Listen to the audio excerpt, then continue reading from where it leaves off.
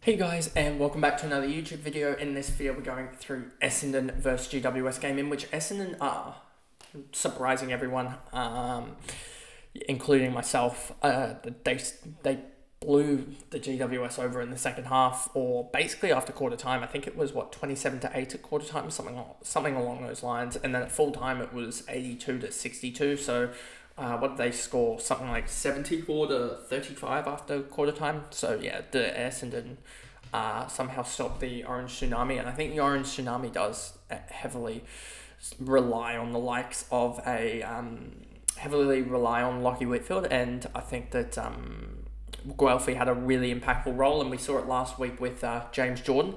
And it's basically, can you just get a guy to tag him, but also kick a goal, is just the assignment on Lockie Whitfield. And Guelphy, I think, kicked 3. I think James Jordan kicked a goal as well last week. So, yeah, they really are sort of stopping that wave, because it then relies on Lockie Ash, who is still a good player, but he's not All-Australian quality.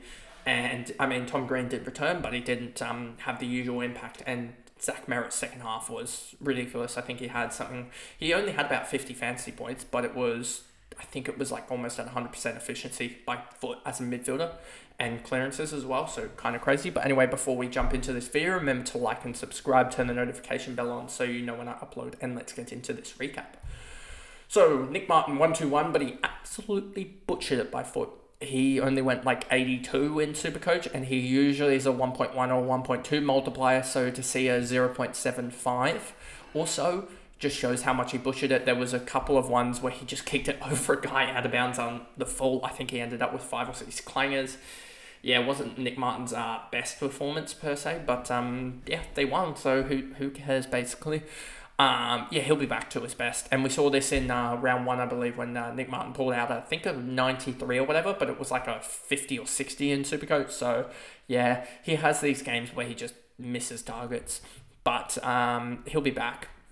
Redmond 120, I thought he had a pretty good game as well. He's starting to develop into, and it really, the annoying thing is, it seems as if one game it's Redmond, one game it's McGrath, and you cannot pick which game it is. And that's the hard part, that you almost can't own either of them, just because that it's not going to be consistent enough. It's not like Luke. It's like Jordan Clark in a way, that you can own them, but you're not really going to have them as keepers, just because their performance is it can have really down games. Comparative that to like a Luke Ryan or I mean, Harry Sheezel's role has changed, but Harry Sheezel, when he was in North backline, was kind of crazy with his output.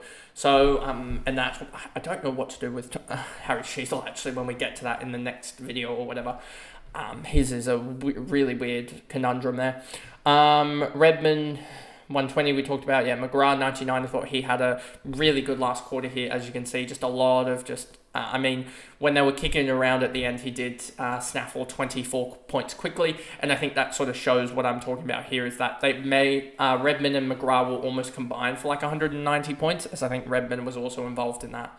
Yeah, you can see here Redmond as well. He got, 18, 24, 26 in the last 5 minutes when they were basically kicking it around, and McGrath 24 points. So they're basically going to probably produce 170 to 190 points between them, but it's just a matter of who gets those splits, because, I mean, that is an average of 95 between them, but you could be the one that gets McGrath that averages like 80 or whatever, and McGrath averaging 80 is not a useful pick.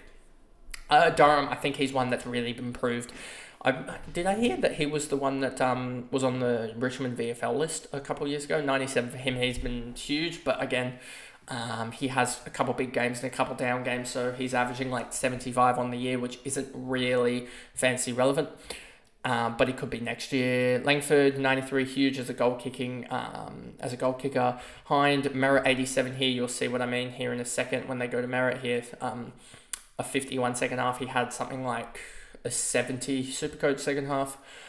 Goldstein 82, some of those that went Goldstein, I don't think it was the worst pick actually when you had to cover a ruckman at 500k, given that Draper's out.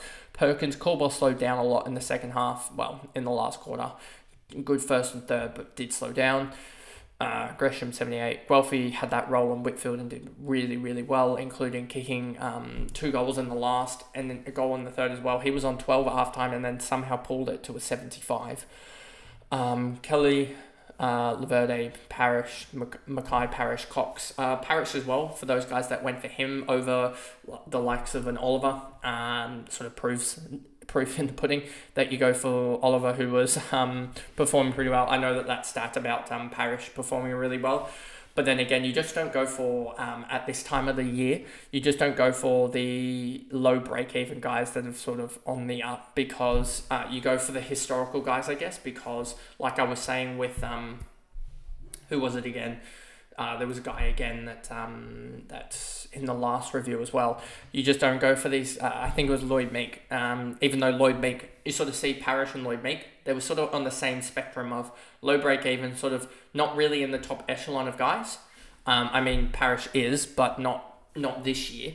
And you sort of see the difference in how it can fail and how it can really do well. So that's a 50-50. That's already a 50-50, and I'm pretty confident in saying that there's about a 20% hit rate with guys like picking Lloyd Meek. So well done to those that did, but it's a very, very low hit rate. So I'd rather go for the historical guy that has explained reasons for their downturn. Stringer, Jones, Hobbs, Davey, Green 98. I thought he did pretty well in the first 3. Was a little bit quieter in the 4th. He actually had a 23 in the 4th.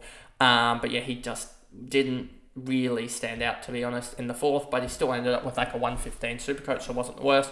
Briggs, Ash, Canelio, I thought had a really good start and then faded massively, if it will show. 27, 26, 18 and 11. Bedford, Haynes, Perryman, Josh Kelly kicked a wonder goal. Lockie Whitfield had a really good efficiency night. I think he kicked it at like 94%, but just didn't get involved as much. Taylor, Hogan, Buckley, Warden is 300, didn't have necessarily the biggest output game, but he's not really going to have those big output games now that he's like 35 or whatever. Daniels, Callahan as well. This is what we talk about with guys like Callahan, and a good L3, but can easily pop and fail. So yeah, that sort of explains that. Toby Green's been pathetic this year. Himmelberg, Riccardi, Jones, Stone, Cadman. For those that fielded Cadman, I mean, he put up some points in the last. I think he put up 20 points in the last, but he was absolutely poor. And then Harvey Thomas is starting to come down to earth, so you've got to get rid of Harvey Thomas and Cadman if you still have them. But anyway, that pretty much is the video, trying to get through these very quickly, and I see here that we're just about 8 minutes, which is, I think, a pretty good time to end it at. And I know that most of mine go for like 12, 14 minutes, but just trying to keep them short today. But anyway, that is the video, and I'll see you guys in the next one. Bye, guys.